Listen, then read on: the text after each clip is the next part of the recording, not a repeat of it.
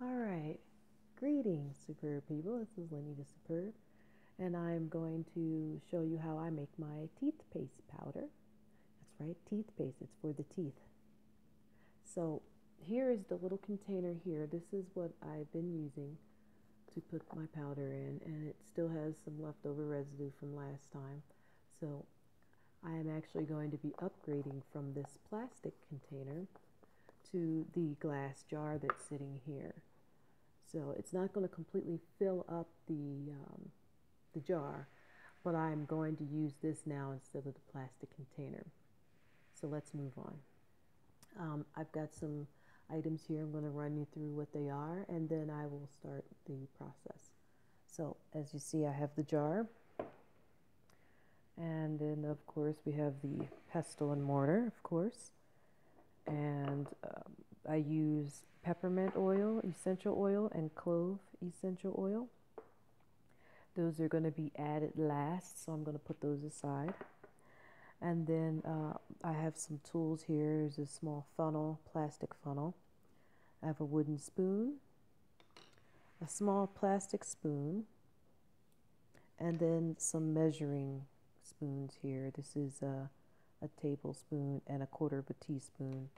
And then here is the spoon that I use sometimes if the stuff gets caught on the bottom of the bowl, the pestle and mortar bowl there. I just scrape that out with that. So the main ingredients that I have here I'm going to be using is some Himalayan salt. It's already fine ground, or granules, but I'm going to actually be grinding it up a little bit more finer. This is actually a piece of charcoal from my own fire, and I have chloral calcium. There's also baking soda, of course, and then we have the bentonite clay. So basically what I'm going to do is I'm going to grind each of these up, starting with the salt. Like I said, I'm not going to be using all of this, but the idea here is to grind it up, what you need, and then of course, if there's any I don't need left over for the powder, I can always use it for my own personal use in my dietary needs. So, and it doesn't have to be completely finely ground up. I just want it to be a little bit more ground up than what it already is. So, see, it's not much, didn't change much of the difference there. So, I could continue to do this.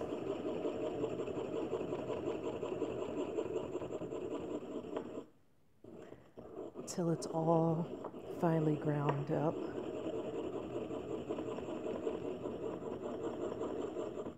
And then what I'm going to do is I'm just going to add it right back into the little container, because this is going to be not precise measurements because I'm changing the size of the container, and I do have a recipe that I had been using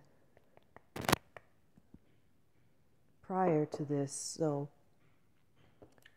instead of using the recipe, I'm just going to adjust it to the size of my jar. Okay, so that's the salt. So now I'm only going to need to grind up the chunk of coal here.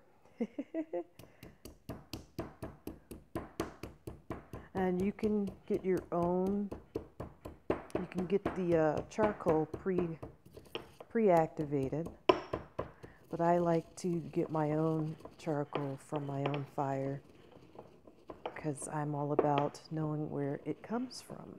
So, and that didn't take very long to grind up. And part of the research with all this is that, see there, it's all nice and powdered, is that you get to do your own research and figure out what exactly you would like to use as far as your activated charcoal source. So I like to use my own charcoal because, like I said, I know where it comes from. So let's go ahead. There's a little bit more salt still left in there. And put the charcoal back into this container. And like I said, the reason I'm doing that is because I'm going to need to measure out how much I'm using. Now, more than likely, I'll probably end up using all of the charcoal. Okay, so now I've got that done. I can move this out of the way because I'm not going to need to grind anything else. So I've got the jar here, and the original recipe actually called for using with the liquid. So when I originally did this, I used to do that, and then I decided to change it because it would go rancid because I didn't keep it refrigerated.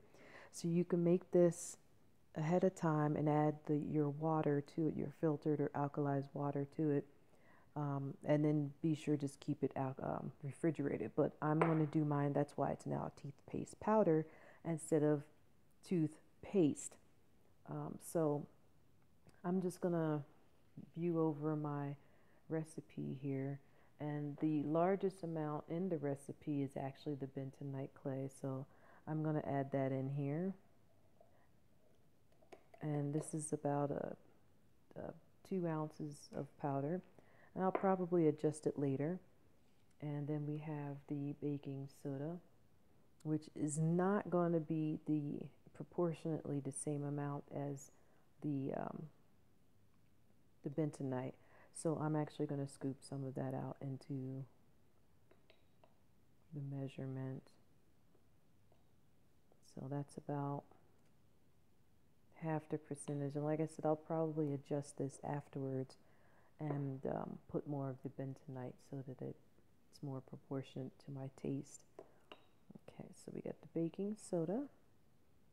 And now the coral calcium, you want to use a smaller amount because this is it's for the abrasiveness in the teeth, and you don't want it to be too abrasive. So I'm only going to use 1/4 of a teaspoon there.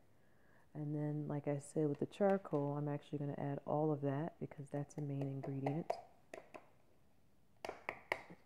And then we have the Himalayan salt, which also you do not want too much of this either because then it will be really salty. So I'm only going to use about 1/2 teaspoon. So that's pretty much it. And then you can always adjust your ingredients after you mix them up. Now we have, like I said, we have the clove and the peppermint. But what I'm going to do first is I'm going to mix this up here so that I get all of these ingredients together.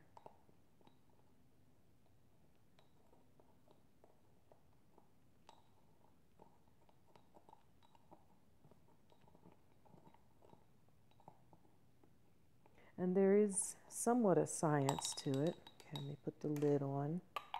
And I got that. And then I'm just going to kind of shake it around. And that helps blend it up a little bit more. There is a little bit of a science, like I was saying, to it. And you obviously don't want too much of the coral calcium because I said that's for the abrasiveness. So you can adjust your recipe to fit your taste. And then the salt. Okay, let's see here. I'm going to take a little bit out and just taste it. Well, that's not too salty. That's pretty good there. Good consistency. So that was a good consistency as far as everything goes. Now, with the essential oils, because they're liquids, what I will do is I'll put the liquid in, and then over time, these will actually become dry. And then you can remix this powder, and then it'll spread around. So I'm going to put the original recipe calls for about 1/2 teaspoon. So I'm going to put it, because clove is really strong, so I'm just going to put a few drops of clove. Okay, 3 drops there. And then the peppermint, I want more of the peppermint flavor, so I'm going to put about 5 or 6 of peppermint. And I was moving around because I was actually got about 7 drops. I was moving around because I wanted to get them spread around so that they don't sit in clumps. But like I said, I'm going to go back into this later after I give it some time to dry out and taste it again. So that's pretty much it. The powder is made. You let that sit, and like I said, go back and mix it. And if the flavoring is too strong for you, you can always add more of the bentonite, or you can add more of the baking soda. And that's pretty much it. The toothpaste powder is ready to go.